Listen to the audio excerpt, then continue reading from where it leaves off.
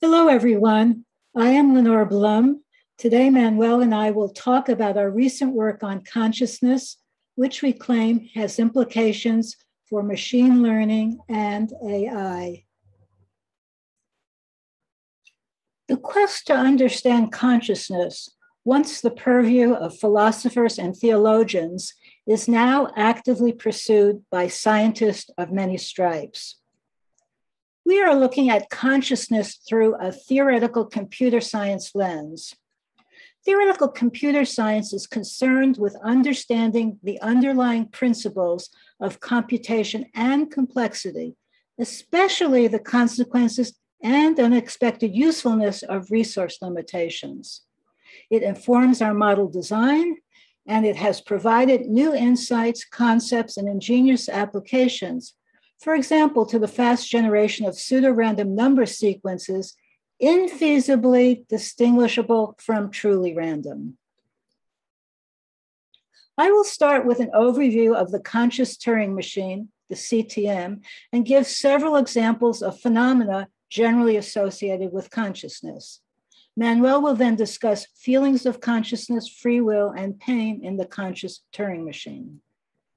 The conscious Turing machine is inspired in part by Alan Turing's simple yet powerful model of computation. And here we have a 23-state universal Turing machine that can compute any computable function. In other words, what you can compute in the cloud or in a supercomputer can be computed in this machine. On the other hand, you can get your head around this universal Turing machine. You can prove what it can compute, what it cannot compute. Much harder to do in the supercomputer or on the cloud. The conscious Turing machine is also inspired by Bernard Bahr's global workspace theory of consciousness. And Bahr describes conscious awareness through a theater analogy. Consciousness is the activity of actors in a play performing on a stage of working or short-term memory. The inner speech actor is often on stage. Their performance is under observation by a huge audience of unconscious processes and long-term memory that are sitting in the dark. Maybe this has happened to you once or twice. It certainly happened to me. You're at a party, you see somebody you know, but for the life of you, you can't remember her name. But then a half hour later, when you're home, her name pops up. It's Tina. Oh my gosh, too late. What's going on? So what happens is you recall where you first met, perhaps in a computer science class, and that goes up to short-term memory, which gets broadcast down to all your long-term memory processors.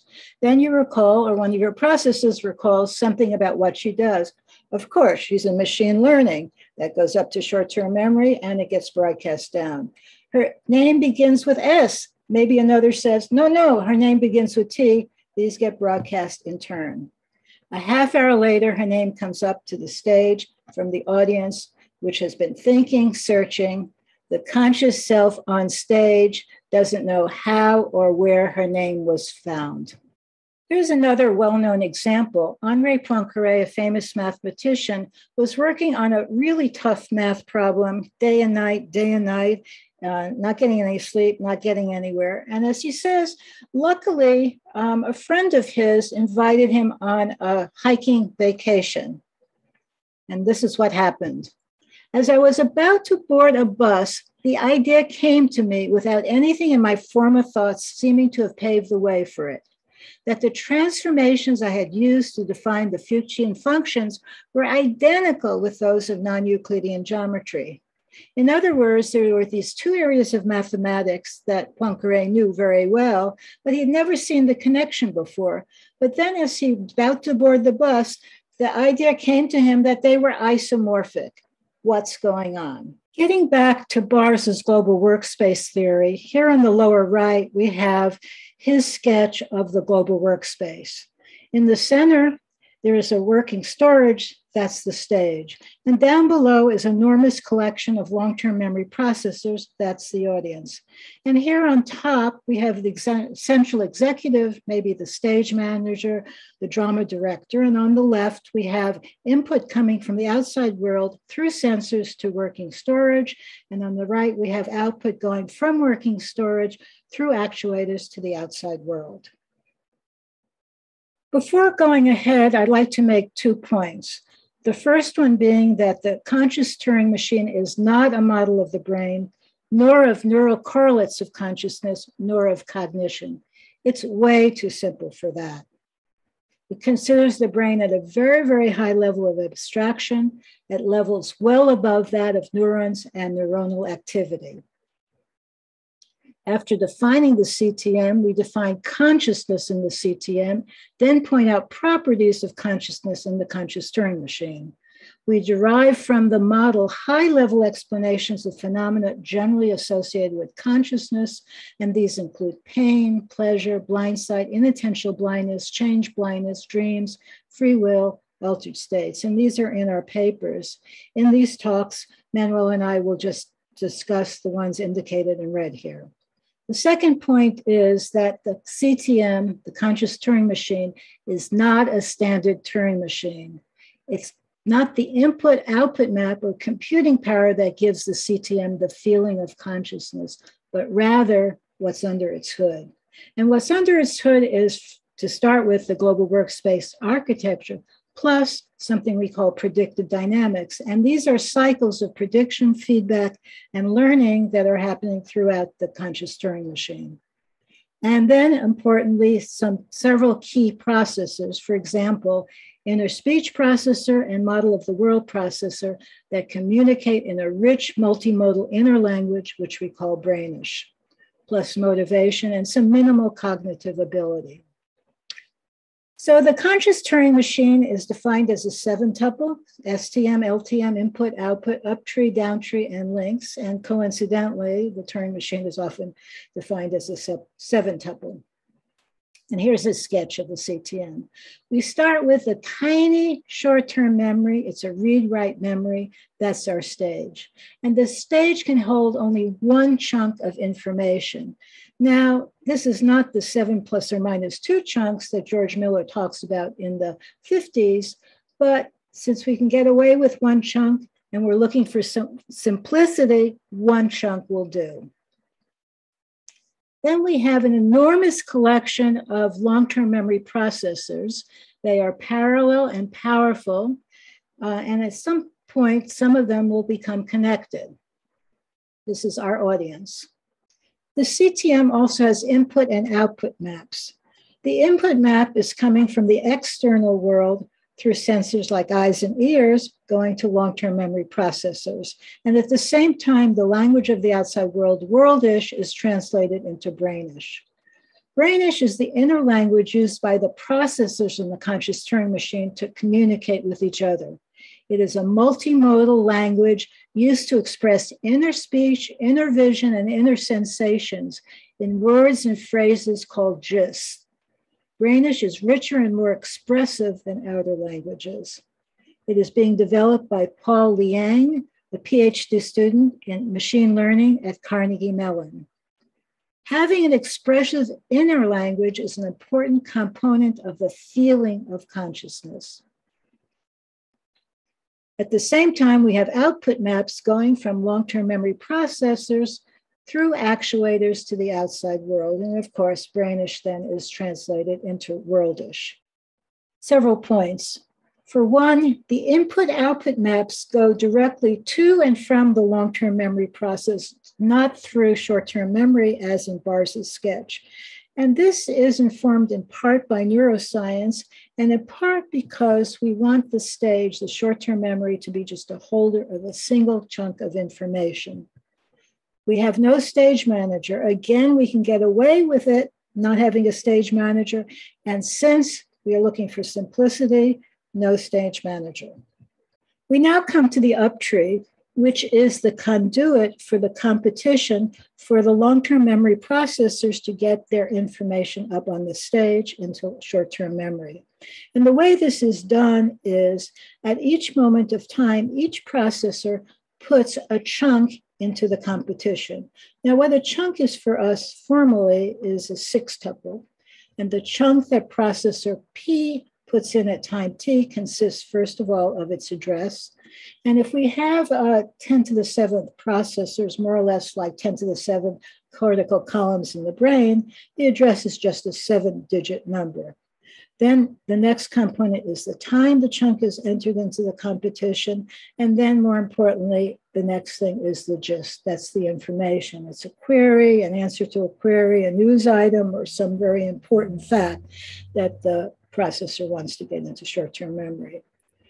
Next, we have the weight. And the weight is the valence measure, valence value that the processor has given to its gist.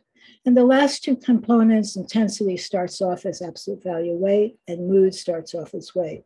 And as the chunk moves up the competition, winning at locally, the first four components will stay the same. The last two will change. So let me give you an example of how this might work. So what I'm only doing is giving you two components of the chunk as it's going up. I'm showing you a little bit of information about the gist and also the current mood. And in this particular competition, I've chosen a competition function where f of the current chunk is the absolute value of the current mood. And the chunk will move up depending upon the f value, with the larger f value here. So here in the middle, for example, we have pain versus joy. Pain has mood of -5, which is absolute value greater than 3. So pain will move up according to this competition function. And then we have the new mood is the sum of the two moods. Here, -5 plus 3 is -2. Makes a little bit of sense. If you have pain, but some joy comes in, maybe the pain will go down. And then again, here we're going to have pain competing with fear. Fear actually is going to win out because it has a larger absolute value of its mood. It moves up, and the new mood is -2 plus a -5, which is -7. Again, makes a little bit of sense. If you have fear and then some pain, the fear might be more exacerbated. A couple of things to notice. For one, the chunk size is relatively small. The gist is a compact, succinct amount of information. The competition function that we have here is relatively fast. Now, even though we are not going to use this particular function going forward, as we shall see, the functions that we choose are also relatively fast. Now, all of this is important for complexity considerations. For many reasons, a couple of which we shall soon see, we prefer the probabilistic CTM. Now, the probabilistic CTM is identical to the deterministic CTM, except for the competition uptree. And here at each competition node, we insert a coin flip neuron. And what the coin flip neuron does is, rather than just for having the chunk move up according to the larger f value, it will be the probability of the larger f value. And if f is any additive competition function, then for all processors p and time t, the probability that p wins the competition that began at time t is f of the chunk that the processor p put in at time t over the sum of the f values of each of the chunks that were put in at time t. And this has the very nice property that chunks get into short-term memory in proportion to their importance with respect to f value and probability, and hence independent of the submitting processor location. Now, the earlier f function that I gave, competition function that I gave, the absolute value of the mood, is not an additive competition function. And it also has a very bad property that you may have noticed. If we rotated or permuted the processors around, we might get a very, very different outcome to the winner of the competition. Another nice property of additive competition functions is that chunks, even with very low value, have some chance of getting into short-term memory onto the stage. Additive competition functions have the form intensity plus x times mood, where x ranges between -1 and +1. We say that the CTM is level-headed if x is 0, optimistic if x is greater than 0, pessimistic if x is negative. And at the extremes, we say the CTM is manic if x is +1, depressed if x is -1. These are definitions. As soon as a chunk gets into short-term memory, it is immediately broadcast via the downtree to all long-term memory processors. This is a very fast broadcast. And now we can start to see some of the dynamics. One might think of when the processors put chunks into the competition, those are some of their predictions. And now, via the broadcast, they have gotten some feedback. What to do? Well, all of the long-term memory processors have Lenore Blum's sleeping experts algorithms. These algorithms help to balance things out. So, for example, maybe we have a processor that's very egotistical and gives very high value to its chunks. But maybe it's wrong. Remember in What's Her Name, there was a processor who said her name started with S.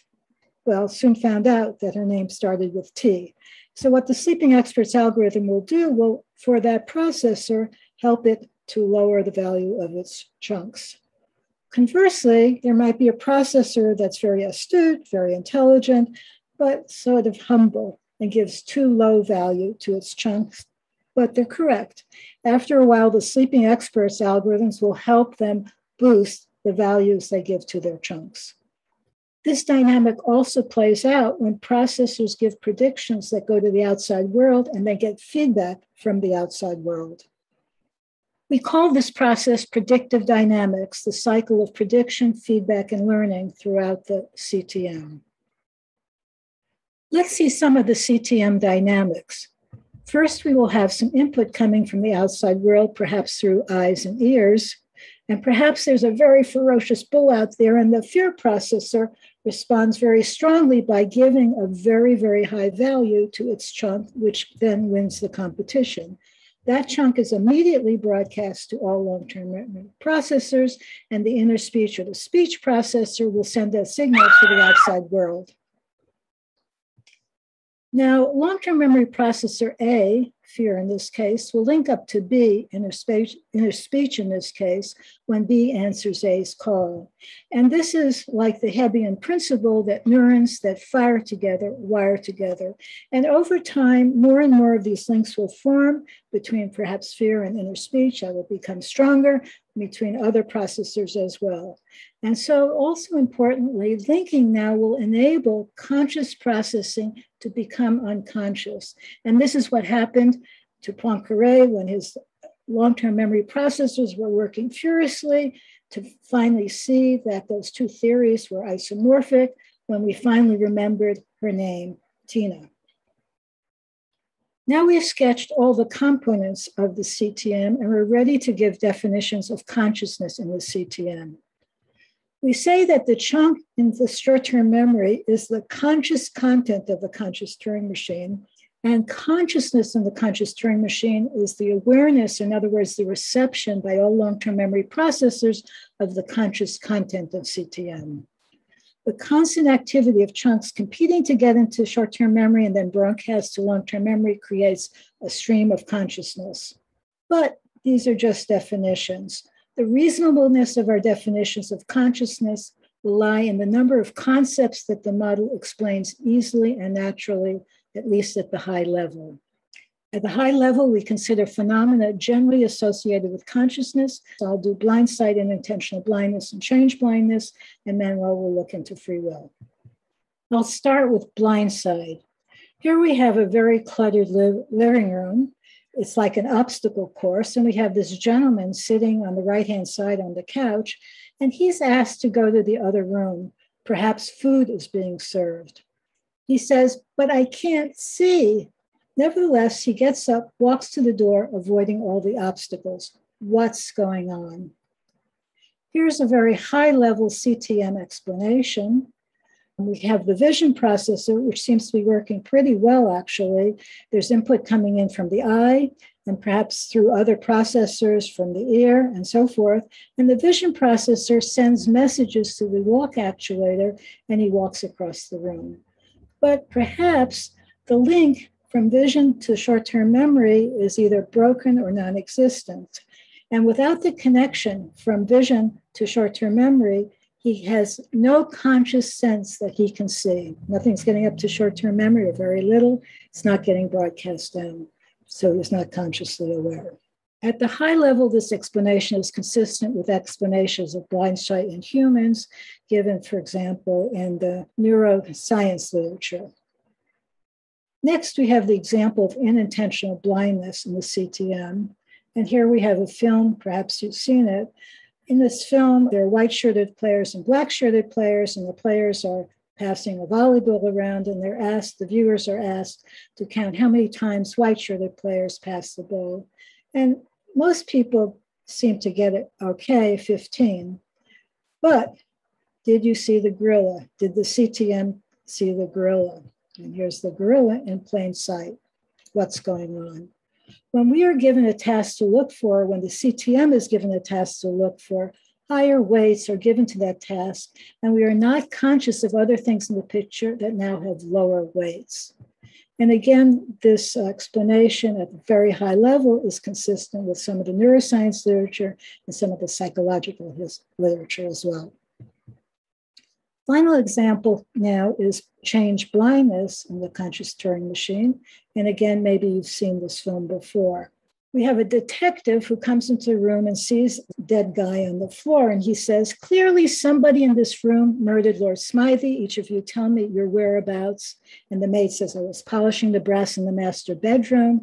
And the butler says, I was buttering his lordship's scones. And Lady Smythe says, I was planting my petunias in the potting shed. And of course, the clever detective says, Constable, arrest Lady Smythe. Okay, but for us, there's a bigger mystery here. How come we did not notice, or the CTM did not notice, that the detective changed his coat from a dark color to a light color? The flowers changed completely. And in fact, the dead guy on the floor changed his clothes, and now one of his legs is up in the air, and there are a zillion other changes that happened. What's going on? Why didn't the CTM, why didn't we see the many changes? Detecting change in the whodunit video would have required significant changes in the gist describing the beginning and ending scenes, but size limitations on conscious content and the clever scene transitions caused the high-level descriptions to be essentially the same. So the same gist describes the beginning scene and the end scene. The scene is the living room of a mansion with a butler, maid, and detective, and a man laid out on the floor. Again, the CTM explanation is consistent with literature on change blindness in humans. To review the high-level CTM explanations, in blindsight, the explanation was that the path from the vision processor to short-term memory was either non-existent or broken. The unintentional blindness, not seeing the gorilla, was because we gave higher weight or higher value to what we were looking for and lower weight, lower value to what we were not paying attention to. And in change blindness, the high-level explanation was we used the same gist to describe the first scene and the last scene, so we did not notice all the many changes.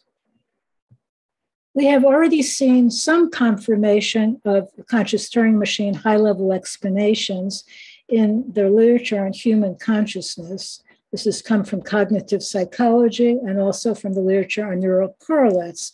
In particular, I'd like to mention the paper Conscious Processing and the Global Neuronal Workspace Hypothesis, where they look at the concepts of conscious content, global broadcast, conscious awareness, and stream of consciousness in the human brain. And finally, I'd like to mention some confirmation coming from recent developments in evolutionary biology. And I mentioned particularly a recent book by Simona Ginsberg and Eva Jablonka that are looking at the evolution of consciousness. And they go through 5 transition periods. We see the CTM maybe in their transition 3, perhaps even their transition 4. So what might be the implications of the CTM for machine learning and AI? Let me give you one example. The CTM provides high-level stories. To each long-term memory processor, P stores in its internal memory the sequence of tuples ordered by time, T, consisting of the chunk that it submitted to the competition or elsewhere, and all chunks it received at time T, whether by broadcast from SVM, short-term memory, from links, or from input maps. These sequences comprise the conscious Turing machine's memories. And with this history, the conscious Turing machine can provide a high-level story of what it saw and did, and even why. We have a couple of papers out. One is in the Journal of AI and Consciousness. The second one is right now in Archive. So thank you very much. And then we'll discuss feelings of consciousness, free will, and pain in the CTM. Thank you, Lenore. This is now part 2 of our talk. It's a classical non-quantum explanation for feelings in the probabilistic CTM, specifically the feelings of consciousness, free will, and pain. So what makes you feel conscious? What gives you, a human, your feeling of consciousness? For example, do you hear a voice in your head? Do you hear yourself talking to yourself? Can you picture yourself in your mind's eye waking up in the morning? Do you remember yourself as a child trying to do the impossible, like using the magical power of thought to close a door or turn on a light? In answering these questions, you tap into your feeling of consciousness. Can the CTM tap into something like that? What might enable a robot with CTM brain to feel conscious? LTM processors essential for consciousness include, first, inner speech processors for transforming brainish thoughts in STM into something akin to outer speech, although that could be vision or tactile sensation, something like that. CTM needs to do this for commenting, planning, etc. LTM processors essential for consciousness also include a model of the world processor for maintaining labeled models of the world. The labels have many purposes. The one especially interested in here is ability to distinguish self from not self. For instance, you move a leg with the power of thought by moving the leg in that model of the world. Here you see a baby discovering its left leg. And they move. Pretty wonderful. Got control over its left leg. It'll look over to its right leg to see if it can do that, but it can't do that, at least not yet. The third thing that one needs essential for consciousness is some minimal ability to think, including the motivation, energy, and drive to do it. In more detail about the inner speech processor, more generally, inner speech can be any inner thought or what the senses take in when awake or dreaming. Those senses are outer senses, such as the ears, eyes, and fingers on the world, or it could be inner senses, such as the mind's ears, mind's eyes, mind's fingers, mind's stomach. These are the senses of the CTM in your model of the world. All thoughts and sensations are in Brainish, the language of the brain. Brainish words are GIS. GIS are multimodal sounds, images, tactile sensations, tastes, odors, and so on. Brainish GIS describe all that we're aware of, awake or dreaming. So in more detail again, the model of the world processor maintains labeled models of the world, as we said. The labels stamp the CTM in those worlds as being CTM. They label the CTM in those models as conscious to distinguish all that CTM has direct power of thought control over from what it has only indirect or no control. Here you see Yoda able to move this rock up and down. If Yoda's brain is a CTM, then Yoda is conscious of the rock as self. And that's because it can move the rock up and down in its model of the world, and it sees that that actually moves the rock out there in the world. Why would a robot with a CTM brain feel conscious? Looking at the CTM from the viewpoint of the outside world, we see that something about CTM is conscious. Specifically, the CTM considers itself conscious. What is conscious cannot be the model of the world processor or any other processor, as processors have no feelings. They are just machines running algorithms. We propose the view that CTM as a whole feels conscious as it is normally understood, as a consequence in part of the fact that the model of the world processor views the CTM in its models of the world as conscious, and that this view is broadcast to all processors. I'll repeat that.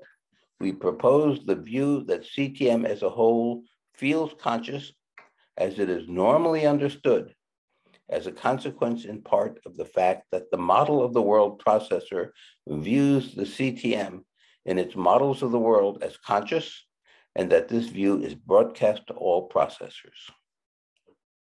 That's it for consciousness. And now for free will. The paradox of free will is captured by Dr. Samuel Johnson's observation from Boswell. All theory is against the freedom of the will, all experience is for it.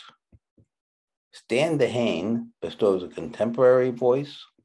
Our brain states are clearly not uncaused and do not escape the laws of physics. Nothing does. But our decisions are genuinely free whenever they are based on a conscious deliberation that proceeds autonomously without any impediment, carefully weighing the pros and cons before committing to a course of action. When this occurs, we are correct in speaking of a voluntary decision, even if it is, of course, ultimately caused by our genes. We add to Dehane, computation takes time. To make a decision, a CTM evaluates its alternatives, an evaluation that takes time. And during that time, the CTM is free, indeed may even feel free to choose whichever outcome it deems best. What gives CTM the knowledge that it has free will? Consider a moment in chess when the CTM asks itself, what move should I make? Meaning this question has risen to STM and through broadcast has reached the audience of LTM processors. In response, a number of those processors submit suggestions to the competition. The winner of the competition reaches STM and gets broadcast. The continued back and forth sequence of questions, suggestions, and answers that appear in STM, each broadcast globally to all LTM, gives CTM knowledge of its control. The episodic memory processor stored that knowledge. If the CTM were asked how it generated a specific suggestion, i.e., what thinking went into making that suggestion, its inner speech processor would be able to articulate the fraction of conversation that reached STM, though perhaps not much more. Why does the CTM feel that it has free will? Many LTM processors compete to produce the CTM's final decision, but CTM is only consciously aware of what got into STM, which is not all that was submitted to the competition. Moreover, much of CTM, meaning most of its processors, are not privy to the unconscious chatter among processors. To the CTM, enough is consciously unknown about the process that the decision can appear at times to be plucked from thin air.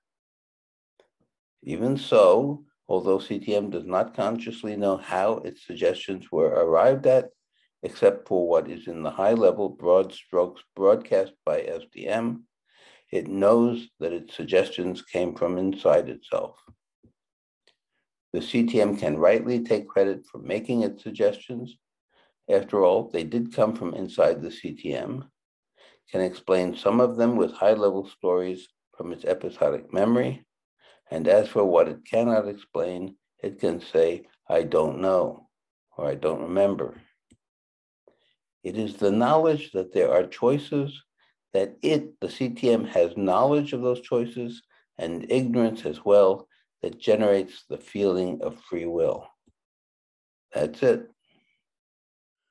We now focus on another aspect of consciousness, namely pain. We would especially like to understand what might generate feelings of pain and pleasure.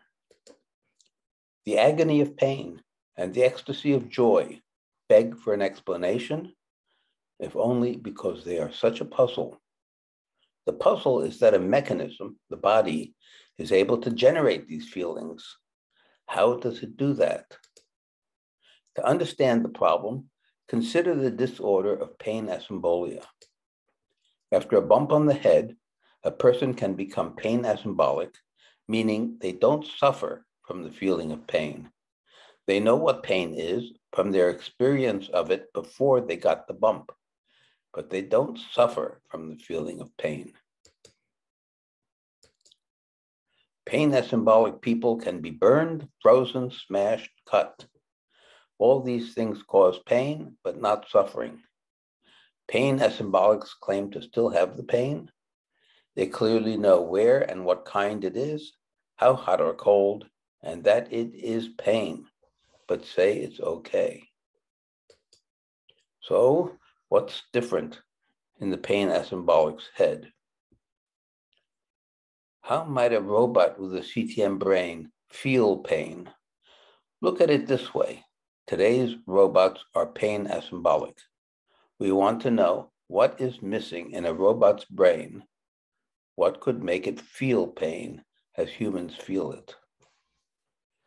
But first, why should robots suffer anyway?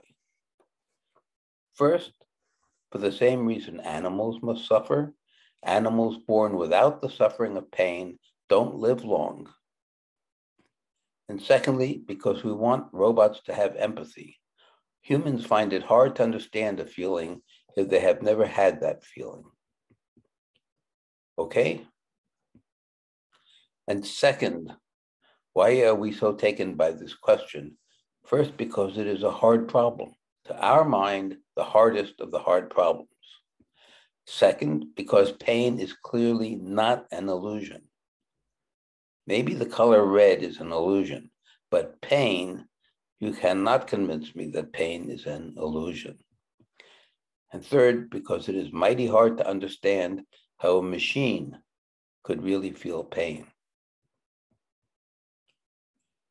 How might a robot with a CTM brain feel pain? We have 3 suggestions for extreme pain, only 3. First is broadcasts. Extreme pain is an actor that takes over all short-term memory. It prevents all other actors from reaching the stage. Pain messages and only pain messages are broadcast.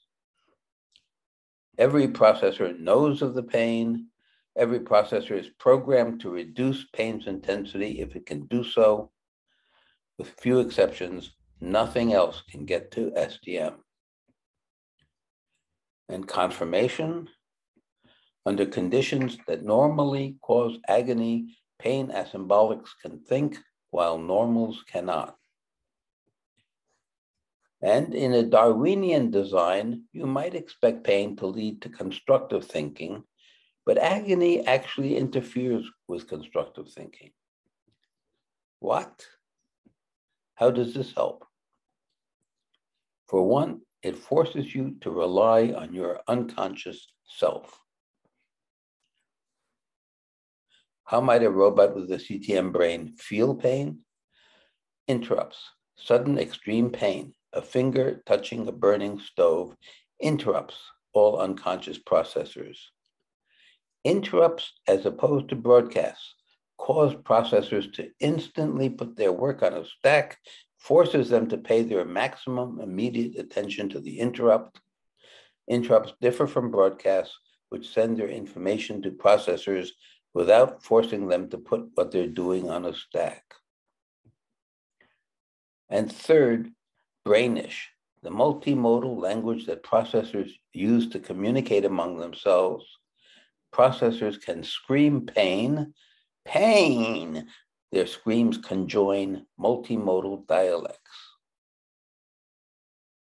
How are these ideas to be checked? For example, we would consider ourselves on the right track if these ideas could be used to give us, say, the superhuman ability to withstand great pain without anesthesia, such as the pain of a root canal. In the CTM, when pain is unbearable, not much else can get into STM. As a test, I asked my dentist to not give me Novocaine. Yet, when his drill touched my nerve, I could still think to stop it. I could and did scream, "Stop!" Wow, This means something else could get into STM despite the pain. In the deterministic CTM, nothing else gets in.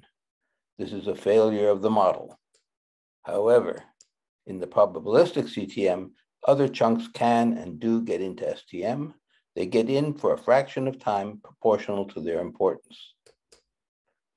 In any case, I was not able to stop the pain. Understanding pain in the CTM did not give me the ability to withstand great pain without anesthesia. Sad. On the positive side, the CTM did give me a sense of why I cannot stop the pain. Aha. Now I have a footnote here explaining why. Let's blow that up. Unbearable pain in STM does not let anything else into STM unless it too has great weight. Unbearable pain demands that processors do whatever they can do to try and kill the pain. In the case of a root canal, there is one idea that gets sufficient weight to enter STM because it can instantly solve the problem of stopping the pain, and that is to cry out, stop. Insights from the CTM. Why is STM so tiny? Folks who consider building a CTM typically begin by suggesting making STM big. Memory is cheap, so why not make STM big? The answer is so that all processors focus on the same thought. The other extreme would be that every processor has its own space in STM for its chunk. In that case, there would be as many chunks in STM as there are processors, and it would be very difficult for processors to focus. In fact, the whole purpose of the uptree is to find the chunk or chunks on which to focus. What are GISTs and why are they important? GISTs are all that we know of the world. To understand what exactly a GIST can be, think of the multimodal GISTs that make up a dream. GISTs are the frames woven together to create a multimodal movie dream. Why is consciousness of a chunk defined by the reception of its broadcast? In other words, why does reception of a chunk give the feeling of consciousness? In part, it's because all processors receive that chunk. Sleep. What's it for? Lisp machines typically use sleep for garbage collection. The CTM does that as well. Dreams. Who or what creates and controls the dream scene as if it were created by the outside world? The answer is that any processor can take on the role of dream generator, setting up and maintaining the dream scene. Who or what responds to the created scene? All processors respond. They respond to the dream scene as they would to the outside world. What is meditation doing? The meditation processor builds up its own weight by paying massive attention to itself, and by comparison, lowering the weight of every other processor. Developing this massive weight, incidentally, seems to require a massive amount of practice. How does hypnosis work? Like meditation, it focuses attention. And that's the end of this talk. Thank you.